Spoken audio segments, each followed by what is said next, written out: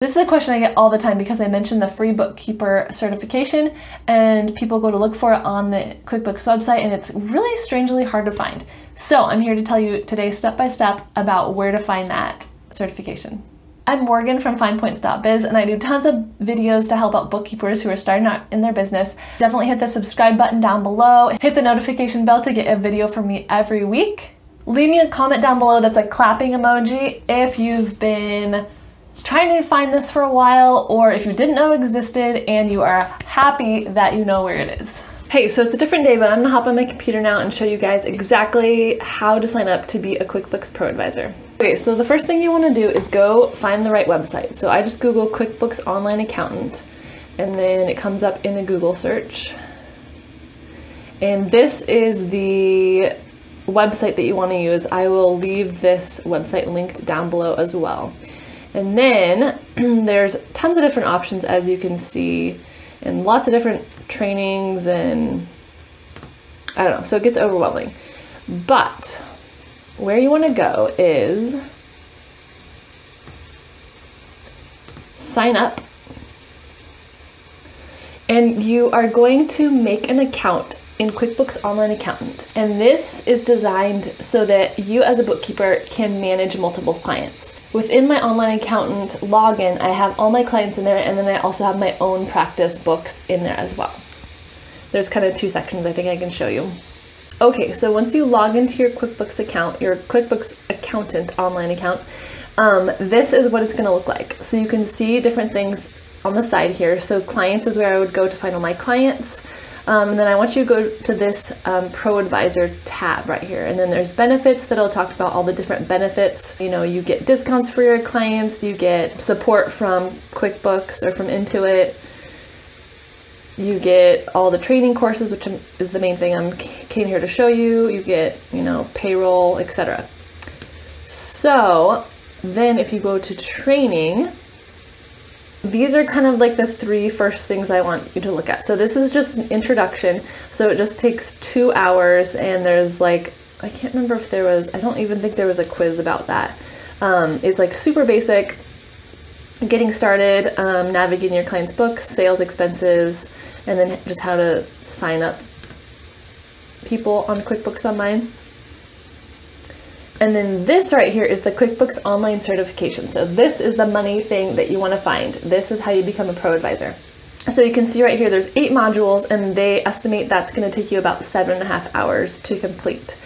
So, and you can do it different ways. You can do it self-paced, which is what I did. You can do a webinar, so it has different options here for webinars, or you can do a classroom training. So I think in these, there was nothing nearby me. So these are in Texas. If you just want to take a whole day and just go on like a Saturday and learn it all, that would actually probably be something that I would be interested in, but they didn't have it near me. So I just did the self-paced training. You can see when you get into these different things. Okay, so it's solutions for clients, onboarding, special client onboarding tasks, reporting, banking tools, etc. And you can see each one of these, it tells you each one how long it's going to take. So let's see, for example, reporting, and then within here, there's different options. So basic reports, the value reports, creating reports to answer common business questions, each one how long it's going to take. So let's see, for example, reporting, and then within here, there's different options. So basic reports, the value reports, creating reports to answer common business questions. And then on each of these, it's a pretty good program. It's pretty intuitive, and they really tell you at each point where you're at and how long it should take and kind of where you have to go from there. So then you can click on different areas, and it does remember where you are. So if you do only half a training one time and you come back to it, it'll remember where you are, which is very helpful. You can go to different parts. I already took the test on this, but if I hadn't taken it, it would have a little green box here again that says take exam. But now for me it says certified, so I'm certified in QuickBooks Online, and I'll show you the certification little certificate that they give you. It's not that exciting. This is the certificate, and I worked so hard to get. And then you do get this little badge. So you can include this badge on your website to show people that you are a QuickBooks ProAdvisor. And for some reason, the resolution on this is really small on mine. Leave a comment down below if you're a ProAdvisor and you figure out how to get the badge in a better resolution. All right, and I think I mentioned in a different video that I ended up not actually going through this 8 hours, this 7.5 hours of training.